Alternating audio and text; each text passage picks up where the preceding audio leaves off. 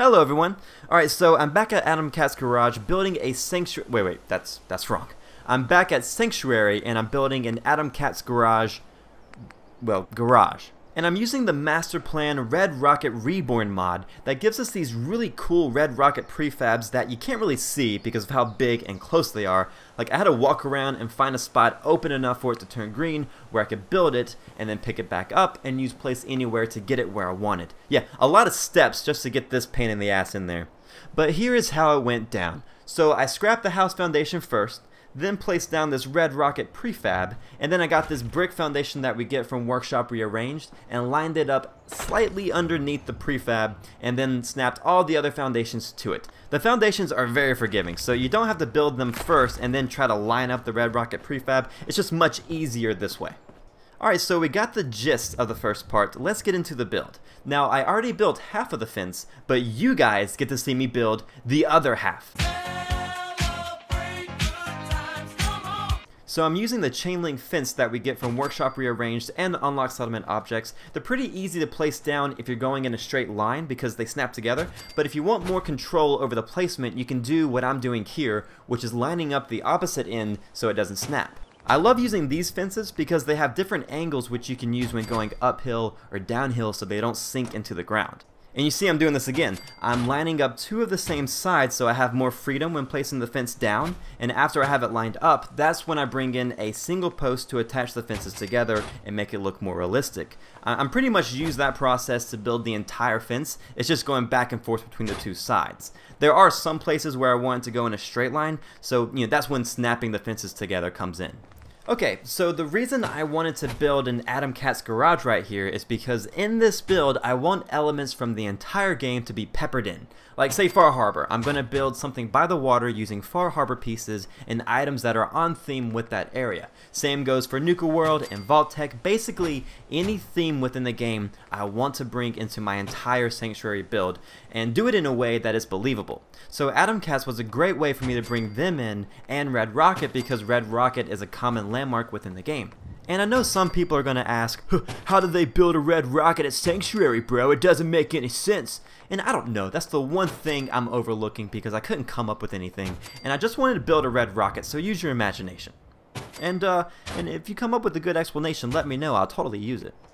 Alright, so here's the completed fence. I cut out me building the rest of it because it was the same technique and I wanted to save some time on the video. But this is the same kind of fence they use at the actual Adam Cat's garage in the game. I went there a lot to get inspiration and I mirrored a good bit of what Bethesda did, but mine turned out a lot better. Oh no, he didn't.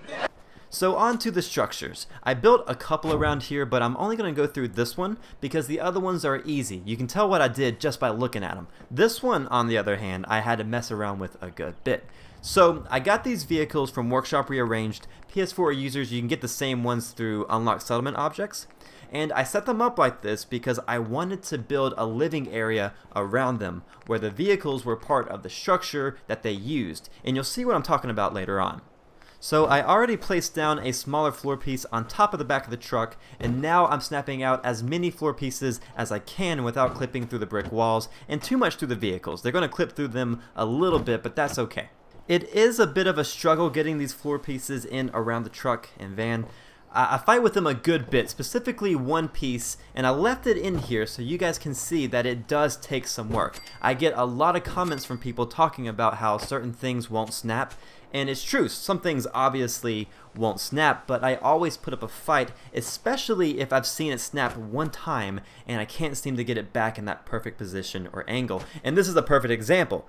Keep in mind, this video is sped up double the normal speed. So yeah, at this point, I'm losing my mind. And this is one reason why I haven't done a live stream yet, because editing helps me look like a pro. Like, I could build this stuff no problem, it's easy. When in reality, it's me fighting and bitching and just a slew of obscenities. Alright, I gave up on that one piece because I didn't see it go in, didn't see it snap, not even one time, so more than likely it wasn't going to. But not to worry, I have a workaround. With Workshop Rearranged, can someone tell me how many times I reference Workshop Rearranged? I'm just curious at this point. But with Workshop Rearranged, we get a bunch of floorboards, and I know that either USO or a mod called More Workshop Items gives you the same thing, so PS4 users check in one of those mods. But I use the floorboards to cover up any gaps, and they look stable even though we're covering up a huge gap and there's nothing underneath them. But let's just pretend like we don't know that. Imagination. Okay, so I'm just going to breeze through this last little bit here. I'm using metal walls, and as you can see, they're pretty forgiving and will snap right through the truck. I left one of the roofs up here from when I originally built this, but I didn't really need to, because as long as the walls snap to the floor, you can snap a roof to the wall and it will come out the same way. Now I'm going to use half walls around the vehicles because I don't want to completely cover them up. I want them to be part of the structure, so I use half walls around the van here and then a wood post in the corner to make it look stable. Then I use a crossbeam to line the metal wall at the bottom, again just to make it look more put together. Now I could leave it like that, I think it looks good, but to match the scrappiness of the floorboards on the inside, I'm going to use wall boards on the outside. So go ahead and guess where I got these from. Workshop Rearranged! How did you know? And again, USO should have them too. They work pretty well. You do have to play with them a little bit to get them just right, but they aren't too bad. Alright, moving to the front, I'm going to place down a door and then snap some posts and crossbeams around it to create a door frame. I demonstrate this in more detail in my boat settlement video, which I'll have a link to in the description if you want to check it out. So to finish up the front, we're just going to snap in another post to the corner, again to make it look more stable, and then another metal half wall, and then lastly some stairs leading up into the doorway.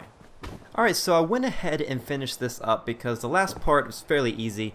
So I placed this wall board here the same way that I did the others. I just moved it around until I got it where I wanted and then used Place Anywhere. And for the back entrance, I used this small doorway that we get from the mod Thematic and Practical. If you don't have that mod, you can create a door frame like I did in the front with the post and cross beams, since a normal size doorway won't fit here. I don't know if you guys remember these door caps that I used here to cover up the hole in the wall. I got these from, Workshop Rearranged, there it is again. But I used to use them a lot. We have these door frames which you can snap the door caps to create doorways. So I just used one of those caps to cover up the gap in the wall. And to the right of the doorway, all I did was snap a wood half wall to it, nothing major there. And finally, I got that awning from the mod Snappy House Kit, and I just placed it above the doorway. So again, nothing too crazy. Now I know that I went through that pretty quickly, but I hope I explained it well enough for you guys to know exactly how I did everything. I used to have some people tell me that my videos were too fast, and I haven't really had people tell me that in a while, especially since with this new format that I do for my build videos. But for the rare few that think I go too fast, I go at this speed for a few reasons. The main one is that I try to keep my video length down. I used to make videos that were like 30 to 40 minutes long with a lot of lulls and silences and parts that you didn't really need to see anyway. So I started cutting those parts out, or just speeding up the video. And another reason is I go pretty slow in the tour, which allows you to see everything that I built. So during the build, I explain how I'm building this, and then in the tour you can see, okay, he used that wall there, that floor here, that kind of thing. And the last reason is it gives you guys a chance to put your own twist on these builds if you're recreating them. But alright, that's it for the build. Thanks for sticking around, and I hope you enjoy the tour.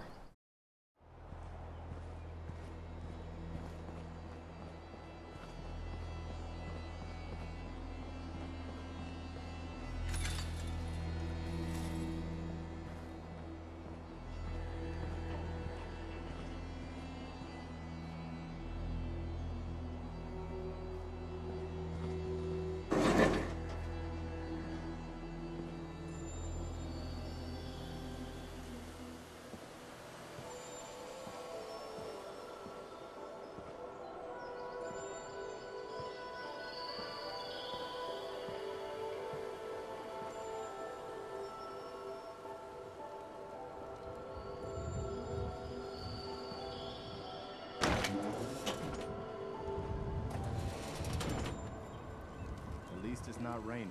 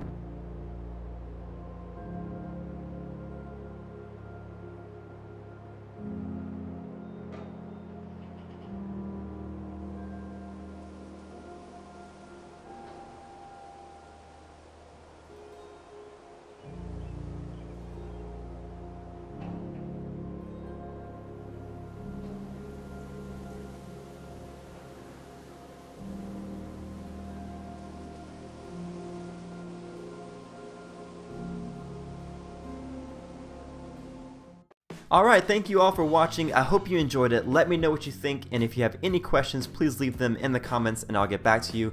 Give this video a like and hit that subscribe button for more content like this. I'd really appreciate it. Thanks again, and I'll talk to you soon.